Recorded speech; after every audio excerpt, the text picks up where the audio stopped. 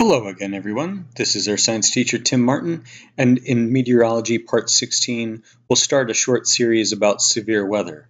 This video will focus on hurricanes. Hurricanes, or severe tropical cyclones, are often referred to as the most destructive weather on Earth. Let's take a look at how they form and how they develop. Looking back to 2017, Hurricane Irma was a notable storm. It started out in late August as a series of thunderstorms in the eastern Atlantic. It gradually became more organized into a tropical storm, and then on the 1st of September 2017, it became a hurricane. As it made its way across the central Atlantic Ocean, it gradually built in strength. It eventually became a strong Category 5 hurricane. By the 5th of September, it approached the Windward Islands of the Caribbean. By the 6th of September, it started to strongly affect the United States island of Puerto Rico. It passed just north of the island of Hispaniola and brushed the northern coast of Cuba before crossing the Florida Keys. Making its way into the Gulf of Mexico, it eventually hit the U.S. mainland on the Florida Gulf Coast on September 11, 2017. It dissipated a day later, September 12, as a tropical storm over the southeastern United States. So how do these storms form, and where do they gather their energy? Let's take a look.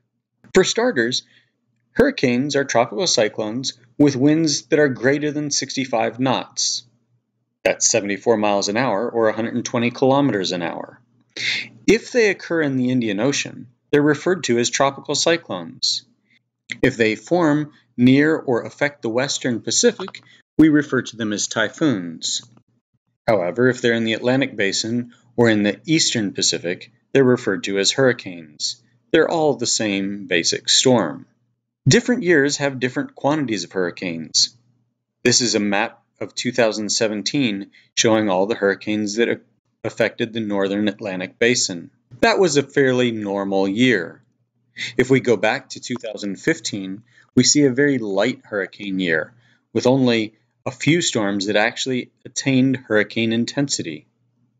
On the other hand, back in 2005, the story looked quite different, with over 28 named storms, many of them severe, affecting much of the Caribbean and the United States. If we take a longer look, about 60 years worth of hurricane data is represented on this map. We see some interesting patterns. There are hurricanes in the North Atlantic and in both eastern and western Pacific, some in the South Pacific, and a few in the Indian Ocean. You'll notice that there's only been one hurricane in this time period to affect the South Atlantic Ocean. You'll notice that there are more stronger storms in the western Pacific. One other obvious thing to note is that there are no hurricanes near the equator. With a few degrees north and a few degrees south of the equator, we don't see any hurricanes because hurricanes are rotating cyclones. The reason for the rotation is the Coriolis effect. We can see in these two images, a northern hemisphere storm on the left rotates counterclockwise. In the southern hemisphere, storms rotate in a clockwise pattern. At the equator, there is no Coriolis effect, so you do not get rotating storms there. So let's talk about how hurricanes form. In order for hurricanes to form, we need air moving over warm ocean water. Generally, that's above 80 degrees Fahrenheit. When the air moves over the warm ocean water, it picks up water vapor. The water vapor and warm air rise. As the air rises further away from the surface of the Earth, condensation begins when the air starts to cool. Keep in mind the process of going from water vapor to liquid means latent heat will be released. As latent heat is released, the air is re-warmed, causing further rising air.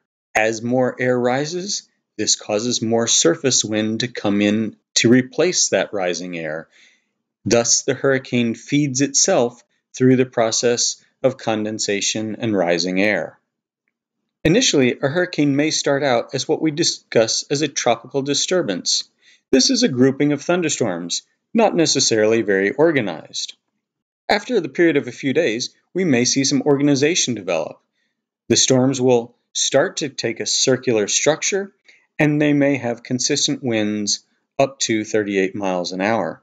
After the organized storm reaches wind speeds above 39 miles an hour, it is now called a tropical storm. This is when a name is given to the storm. If the storm then passes 74 miles an hour in wind speed, it becomes a hurricane. Here's a close-up view of Hurricane Irma from 2017. Let's cut it apart and look at what's on the inside. To understand the hurricane structure, it's helpful to look at some of the parts. The eye wall is towards the center of the storm. This is where the strongest thunderstorms and the strongest winds occur. The eye wall surrounds the eye. The eye is a region of calm descending air, frequently cloud-free. Not all hurricanes have eyes, but stronger ones frequently do. Surrounding the eye and eye wall are rain bands. These are organized thunderstorms that are spiraling inwards towards the center. Along with the rain bands and the strong winds, we'll see the storm surge. As the surface wind blows towards the center of the storm, it pushes a dome of water underneath the storm. This can cause flooding if the storm approaches land. So let's talk about the things that cause damage in a hurricane. Of course, winds can be very dramatic. They may exceed 150 miles an hour. Several storms recently have had wind speeds above 180 miles an hour. The storm surge, that dome of water underneath the storm, may exceed 20 feet. Imagine a 20-foot flood in coastal regions. Due to the strong winds, waves may build. It's not uncommon to see 50-foot waves in and around a hurricane. Keep in mind, the wave height is added on top of the storm surge. Then, of course, there's flooding. A particularly bad storm for residents of North Carolina was Hurricane Matthew in 2016, with some areas of the state receiving over 10 inches of rain. Of course, more recently, in 2017, Hurricane Harvey devastated the Houston area. In some areas, an excess of 40 inches of rain was measured. In addition to the wind, storm surge, wave, and flooding, weak tornadoes may also be formed within a hurricane. Two meteorologists, Mr. Saffer and Mr. Simpson, were instrumental in developing a hurricane rating scale. Hurricanes are rated on a scale of 1 through 5. 1 is a relatively weak storm, where 5 is a severe and intense storm. Let's take a look at a few of the highlighted areas. In a Category 1 storm, we'd expect some building damage. Loose outdoor items will become projectiles in the strong winds. With a Category 2 storm, there will be considerable damage to structures like mobile homes. Glass windows in high-rise buildings will be dislodged and become airborne. That's a visual I don't want to think about. With a Category 3 storm, we will see structural damage to well-constructed homes. Many trees in the forest will be snapped, and there will be long power outages for days or weeks following the storm. A Category 4 storm will see complete roof structure failures on well-built homes. Virtually all signs blown down, and most trees in the forest will be snapped or uprooted. Then, the catastrophic damage of a Category 5 storm.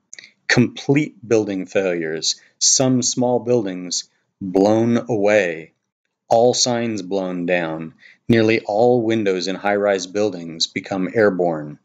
Severe injury and death likely for any person struck by wind-blown debris.